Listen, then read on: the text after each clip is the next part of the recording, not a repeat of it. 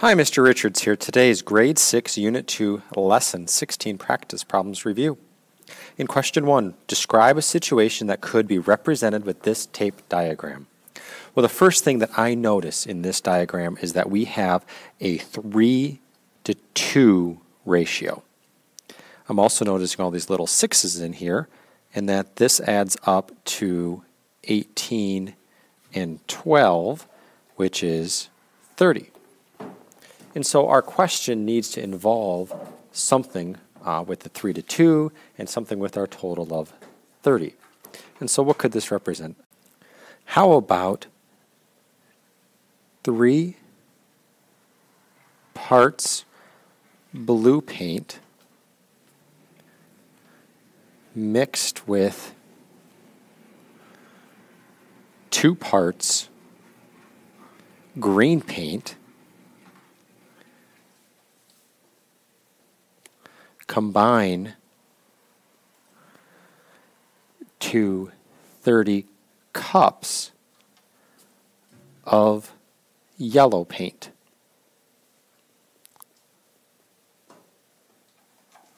And then, of course, you could solve and figure out exactly how many cups of blue and how many cups of green there would be. Now, question 2, there are some nickels, dimes, and quarters in a large piggy bank. For every 2 nickels, there are 3 dimes. For every 2 dimes, there are 5 quarters. There are 500 coins total. How many nickels, dimes, and quarters are in the piggy bank? And explain your reasoning.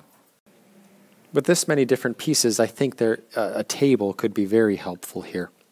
And so if we start off with our columns of nickels, dimes, quarters, and then total, let's take a look at what we're dealing with here. We're told for every 2 nickels, there are 3 dimes. And that for every 2 dimes, there are 5 quarters. Well, I'm looking at that 3 dimes and 2 dimes going, what do I do? Well, let me ask you this. If we were to take this dimes to 6, I would take 3 times 2 to get to 6. So 2 nickels times 2 would be 4 nickels. Okay. Well, for every 2 dimes, I have 5 quarters.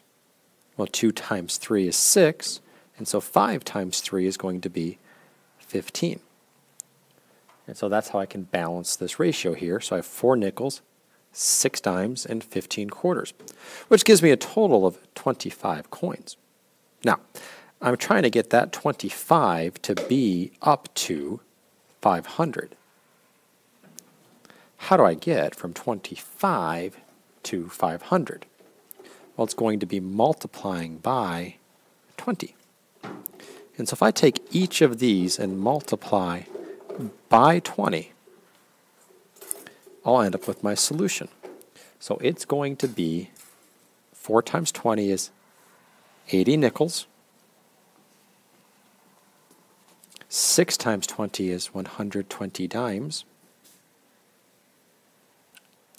And 15 times 20 is 300 quarters. And now as I try to assess the value of these things, well, if I take 5 cents and multiply it by 80, if I take 10 cents, 0.10, and multiply it by the 120, and if I take the quarter, 0.25, and multiply it by 300, I'll get my solution. Well, these 80 nickels is worth $4. The dimes are worth $12.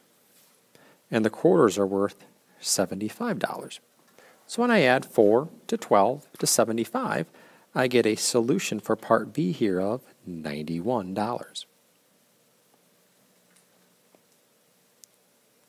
Question 3. 2 horses start a race at the same time. Horse A gallops at a steady rate of 32 feet per second, and horse B gallops at a steady rate of 28 feet per second. After 5 seconds, How much farther will horse A have traveled? Explain or show your reasoning. Well, you could use number lines, you could use tables. Let's go ahead and start with a table here. If we have horse A, horse B, and we'll call this the difference. And it might help here to have a column as well for time. So after 1 second, horse A's traveled 32 feet per second. Horse B has traveled 28 feet per second. And right now we have a difference of 4 feet. If we go to 5 seconds, well, 1 multiplied by 5 is 5. And so what we need to do is take the 32 times 5, or 28 times 5, or we could just recognize also that I'm going to take this 4 times 5 to get 20. Now, I guarantee you this difference is going to be 20, but when I take 32 times 5, we're going to end up with 160 feet. When I take 28 times 5, I'm going to end up with 140 feet. And sure enough, when I subtract the 2, I get an answer of 20 feet difference. Question 4. Andre paid $13 for 3 books, and Diego bought 12 books priced at the same rate. How much did Diego pay for the 12 books? Explain your reasoning. Well, I'm going to go with the table again here. If I have my cost and I have my books, $13 for 3 books. Now 12 books at the same rate, I could break this down and do 13 divided by 3, or I could recognize, wait a minute, if it's the same rate, 3 times 4 gets me to 12. So he bought 4 times the number of books at the same price, so I can take 13 and multiply it by 4 to get to my solution of $52 for those 12 books. Let's continue on to question 5. We're going to look at a polyhedron. All the way back to Unit 1, Lesson 15. What kind of polyhedron can be assembled from this net? Well, I see 3 sides that are the same with 1 base here. And since I have 1 base, I know I'm looking at a pyramid, so I can cross out the prisms. Well, when I look at the pyramid, then what shape is my base? It's a triangle. So that means it must be a triangular pyramid, which is A. On to our last question, question 6. Find the area of the triangle. Show your reasoning. If you get stuck, consider drawing a rectangle around the triangle. Well, I don't have really any bases and heights that meet at a right angle here, do we? And so what we need to do is to go ahead and draw this rectangle in as best we can.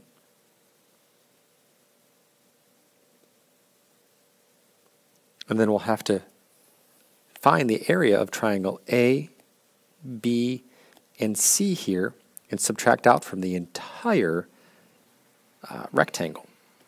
Let's start with the rectangle first. This has 1, 2, 3, 4, 5 for the height and 1, 2, 3, 4, 5 for the base. So this rectangle is really a square. And this square, the entire square, is 5 by 5. And this area can be found by length times width, or 5 times 5, which is 25. Now, let's focus in on A here.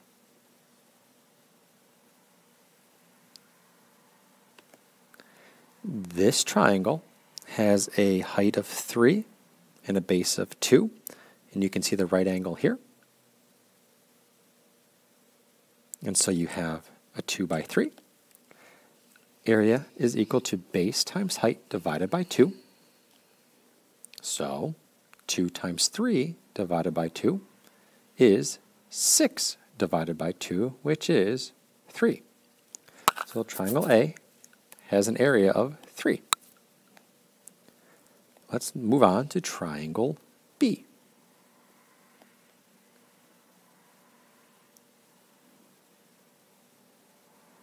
Well, triangle B looks like we're going to have a height of 5 and a base this time of 3.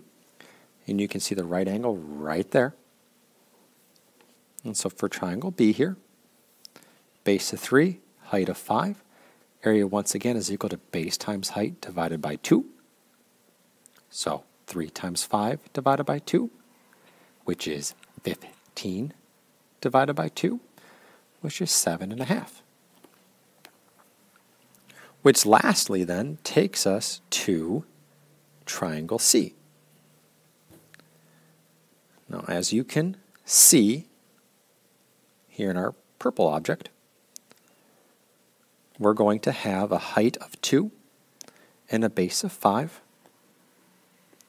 And so, here for C, area once again is equal to base times height divided by 2. 5 times 2 divided by 2 is 10 divided by 2, which is 5. So now what we've done is we found the total area around this blue triangle. And what we need to figure out then is these 3 triangle areas that we need to subtract away. So the total area was 25. We found 3, 7.5, and 5. And now to get the final answer here, we need to subtract all those 3 triangles away from 25. So if I take 3, 7.5, and 5, and add these together, I get 15.5. Then lastly, if I take 25 and I subtract away 15.5, I get my answer of 9.5 square units.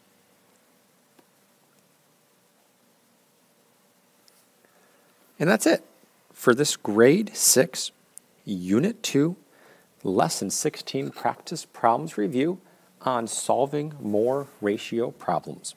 Good luck.